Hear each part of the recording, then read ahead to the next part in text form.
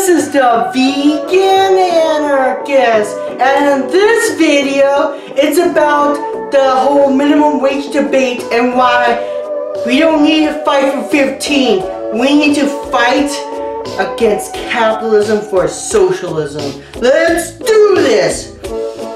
Alright, why abolish capitalism instead of just fighting for 15? You may ask. Well, capitalism is derived. Let's just give you let me explain how it kind of works.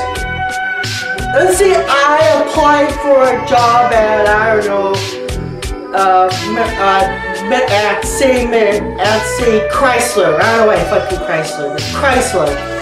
And they asked me how much you want to be paid. And I say $15 an hour. We all know that they're not gonna pay me unless they can get more than $15 out of me than what they pay me. Because if not, if it's just $15, then of course it's just it won't basically nothing. It will cancel each other, but it has to be more. Less than the company loses money, more than they make money. And where does that money go? Pays the boss CEOs, the board of directors, the managers. All those people get paid by let's say if I work money. So, and the average worker's productivity is over $20 an hour. But where does all the money go? Because we have the money, we have wealth that have been created over the past hundreds of years in capitalism. But the wealth isn't mostly with people in the bottom. The wealth is mostly at the people at 1%, the people who own the factories, the stores. So in essence, not only when you hike the minimum wage, you might have to worry about some people being unemployed, that workers will cut back your hours. And in fact, they did that when Obamacare, where you have to give health insurance, so they gave, instead of 40 hours, 39 hours, so that they would have to give people health insurance. We already seen companies who do whatever it takes to literally make more money for themselves and screw us off. Solution is the workers take control. We instead of having bosses and CEOs and the board of directors, us workers are our own bosses.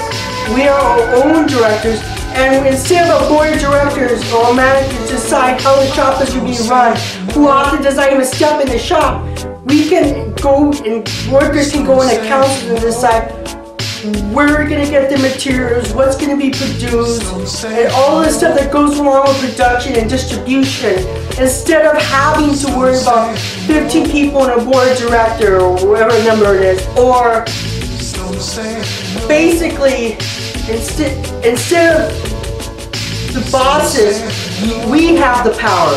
Because if we protest, if we stop working, this whole system grinds to a fucking halt. And we all know this, that we are being screwed. If you're a worker, let me repeat again, no matter what wages your boss is paying you, chances are you being paid less than what you are making. And guess what?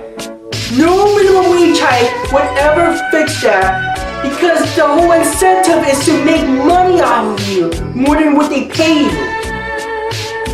So in order to fight for socialism or even communism, which is what I'm going to define here as workers or the people controlling the means of production, or in case means of production is, so anybody who don't know, anything that goes into a product or a service. If workers and the people control that, then we decide what the wealth is. Then not them, you see? But how do we get there? I say we get a general strike. We strike, go on strike. We have not just strike, a wildcat strike. We need a general strike. If anything we need is a nationwide general strike that will bring this whole economy to a halt. Because half of American workers don't even get paid $30,000 a year. Half of them don't even make that much. They're being screwed. The bosses are taking advantage of you, if you're assuming you're a worker, and we've got to reclaim it. Because if we don't, automation under capitalism will mean you lose your job, or may lose your job. Under socialism, it just means more vacation time, and you still get fed and all the stuff you work for. And that's what I'm saying. $15 an hour is a non-starter. We have to fight for the golden cause. That is us, the people, the workers, controlling what goes into a product or service with our own labor, with our own brains and muscles, with our own decision making.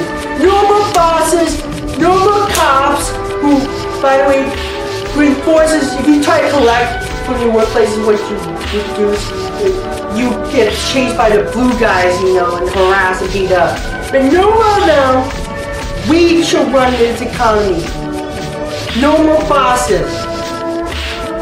In conclusion, the minimum wage fight is a non-starter. If anything, not only we should control music production, I say we go further and we should abolish the wage system and we decide with planning, and not just central planning, but like as communities and workers, with the aid of computer and the internet, and amongst ourselves, decide how are we going to distribute from what we produce to who needs them.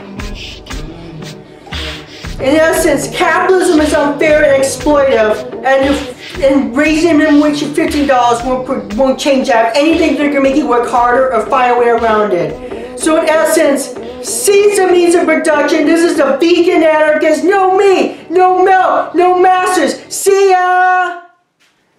Peace! Revolution! Viva la revolution!